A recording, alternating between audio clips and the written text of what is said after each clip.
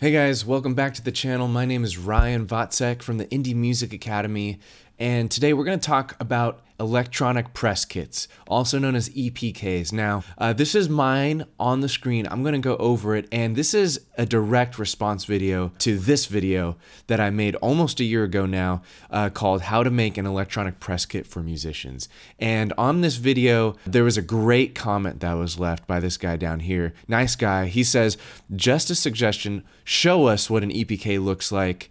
While you're a good-looking dude, visuals help too, which that's a great comment, very helpful, and I appreciate those comments. And so the timing is just great. Right now, I'm making new EPKs, and that's plural, by the way, for my new song that's coming out, Home. And in this video, I go over the two types of EPKs that you need as an artist.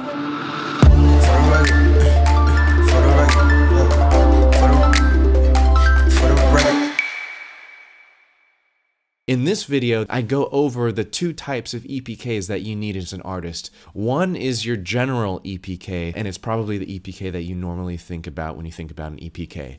It's your artist bio, it's some press photos, it's videos and stuff for the industry, right? It's basically the way that I described it in the last video is that it's like an about page for the music industry.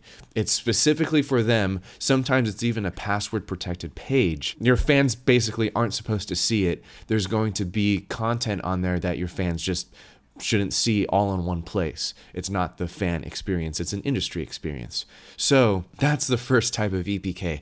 The second type of EPK is a press kit that you make specifically for a song that you're releasing, and I'll show you that type of EPK that I've made for my new song Home. It has stuff on it like a private streaming link, it has the lyrics and a whole bunch. It's a different setup, so I'm going to show you that as well. So let's head over to my artist EPK.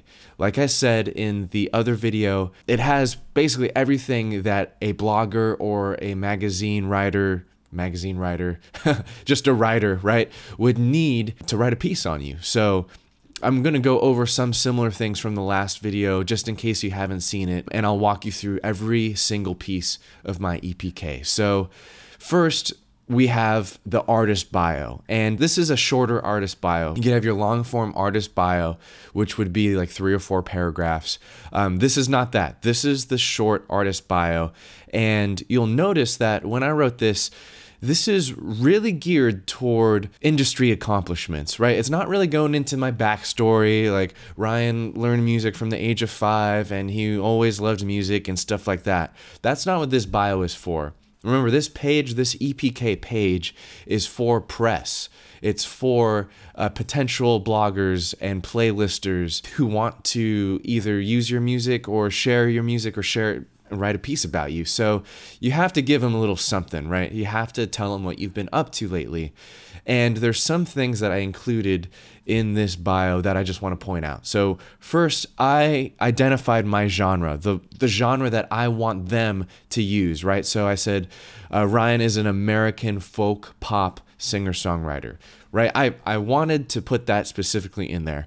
And then something else that I put in was the way that I wanted them to describe my music. So next I put heartfelt lyrics, passionate vocals, and an honest, emotive delivery. That's something that I just came up, I thought that would be pretty good, that described my music. And the reason why it's in this artist bio is because if they want to steal that, great. Let them steal that and put it in their article, because I'm controlling the narrative of what I want my artist brand to be.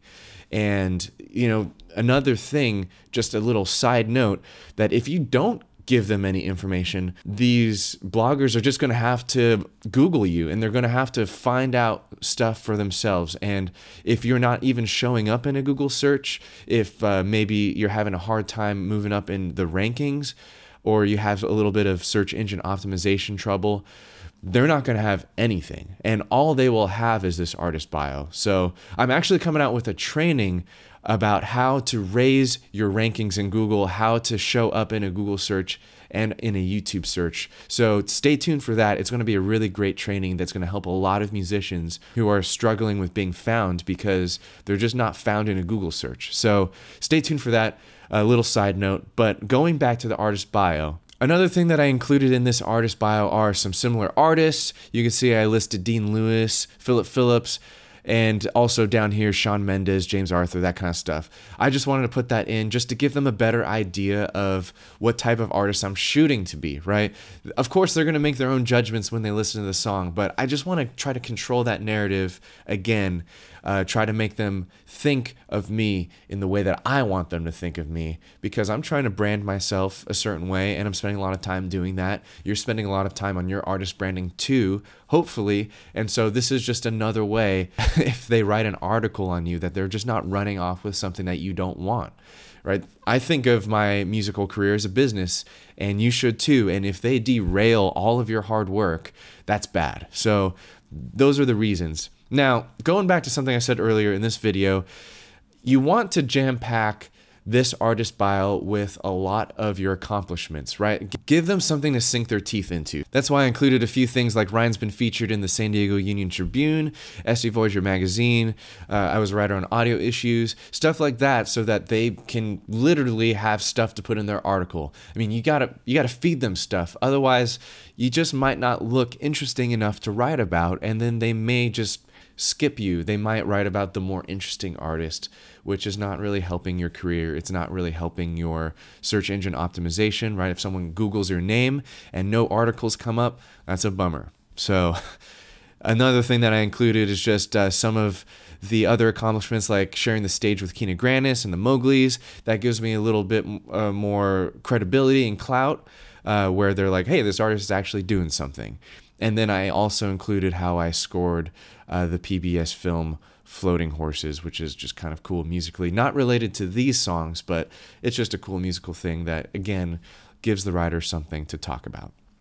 Okay, we spent a lot of time on artist bio, but it's because artist bios are really important, and a lot of artists just don't know how to write their own bio. So hopefully that was a good guide for you. And let's move on to the next section before this video gets too long. So I put all of my upcoming releases in this SoundCloud playlist. There's a couple of reasons why I use SoundCloud. One is that a lot of people don't have Spotify.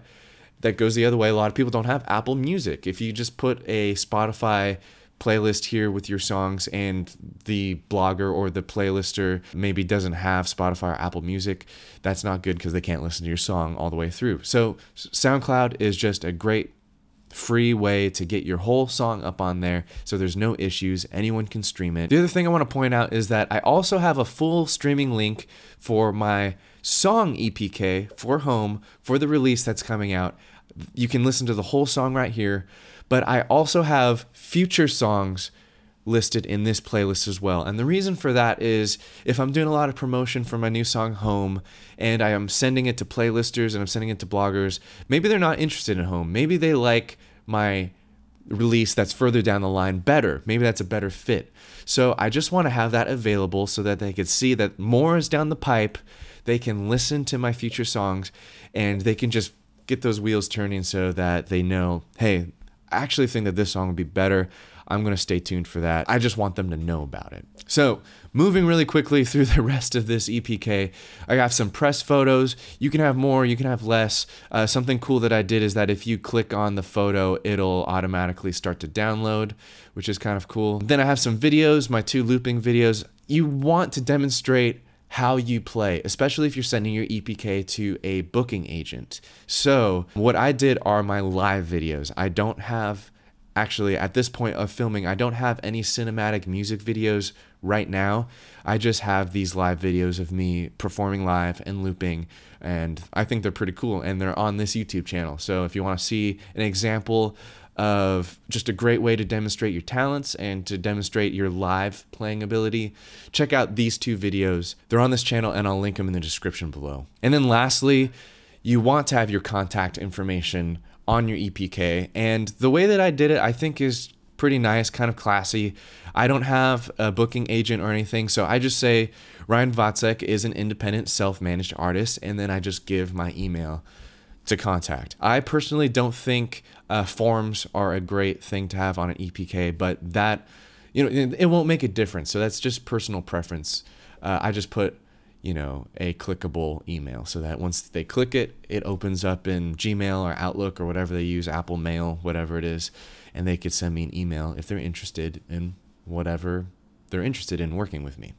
So that is my artist EPK. Just to recap, it has a bio that's geared towards industry. It's geared towards bloggers and playlisters. And basically, it's all about trying to get a certain sound in their head, putting a lot of related artists, and then putting a lot of accomplishments. Next, I have all of my upcoming releases, which right now I only have 2 songs that are fully recorded. Home is coming out in a couple of weeks. Then my song Taking Over Me, it isn't even announced yet. Then I have my press photos, some great videos that demonstrate my playing ability, and then my artist contact right here. Okay, done. Artist EPK out of the way. Let's talk about the more mysterious EPK, the one that I don't see anyone on the internet talking about, but every artist should make one of these when they're releasing a song, and that is the song EPK. Now, just to recap, this is also for industry as well. This is not for fans. This has industry-only stuff on the page. All right, let's just go top to bottom. I want to explain everything on this page so that you can make one for yourself and really utilize this great tool. So the title, Home, new single by Ryan Watzek. I have a cool countdown timer. I'm not sure if your web builder has it, but I think that this just adds a really great element of anticipation, showing that yes, this is a release. We are preparing before the release, and you should too. Like, this would be something that, for example, I send to maybe a playlister, and I want to get them on board for my release. I want them to include my new song on their Spotify playlist. And I believe in organic promotion as well as paid promotion. So I'm not saying one or the other is all you have to pick. Do both. I think both are great. So this would be a great organic way to connect with a playlister by sending them to an EPK for your new song, kind of like this. So I have the song in a SoundCloud embed where they could listen to the whole song and they could decide whether they like it. And the reason for that, for this page, is that it's not on Spotify yet. So if I'm pitching it to Spotify playlisters, I need to upload it somewhere else because it's literally not released yet. And I want to get them on board ahead of time. I want them to have the same anticipation that I'm building for my fan base. Okay, so let's keep on going down. This is something that I've never seen before. Maybe it exists, but I've never seen it on YouTube at least, or anyone explaining it to you guys. And this is a separate mailing list just for industry. And so what I'm trying to do is I'm trying to create a list of bloggers, of playlisters, of maybe even promoters, booking agents, all these industry folk that they're subscribed to a special list just for them. And I'm just making it an option for all of the promoting that I'm doing. And you'll know if you've taken my course that I'm a big fan of email direct marketing. So I'm trying to make a separate list just for industry members. And so if you decide to do this, I just want to point out one very important thing. It's this line right here. We will not subscribe you to marketing emails. And I just put that there because I want them to know without a shadow of a doubt that they're not going to get my, hey, just an update emails. They're not going to get, hey, my new song is out, or like, whatever I would send to the fans. I want this to just be for press. And, I confirm that by the button saying, yes, I want industry only notifications. Again, this is so important. I want to give them that promise that I'm not just going to sign them up to a bunch of emails that they don't want and they don't need. Okay.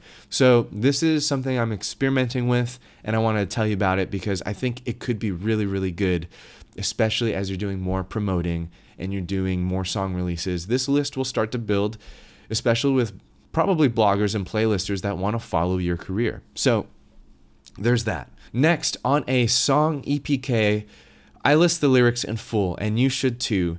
And there are other places you should put the lyrics on your website, but they definitely should be here because if someone's listening to your song, it'd be great for them to understand all of the words. And I don't think I need to explain that any further. Just I have my lyrics here. You should too. And then we're coming up to the end of this video. What I did to make this page is I just duplicated this in my web builder. So if you're in Squarespace, you can easily duplicate pages. If you're in WordPress, same thing. I'm in Kajabi. I just duplicated this page and added all of this song-specific stuff on top. So at the bottom, we have all the same info. Approved artist bio, right? I already went over all of this. The same press photos, same video, and then contact information. Of course, you always need to have your contact information on your EPK. So that is how I finished out this song EPK, and it's really important to have both and send the right EPK to the right person for the right reason. I think you guys get it. All right, so I hope that this video was helpful to you. If this is the first time that you're here at the channel, I just want to encourage you to hit the like button and subscribe, because there's a ton more videos that I have planned surrounding my song release, where I'm going to share with you everything that I'm doing so that you can get more ideas for your music and build a better career for yourself. And plus, I have a ton of old videos. They're not really that old, but I have a ton of past videos that are also super valuable, so you should check them all out. I already said that I have a couple videos linked in the description below that are already super valuable if you're trying to build your musical career. So thanks so much for watching. Once again, I'm Ryan with the Indie Music Academy. Check me out, link in description, and I'll see you guys in a future video.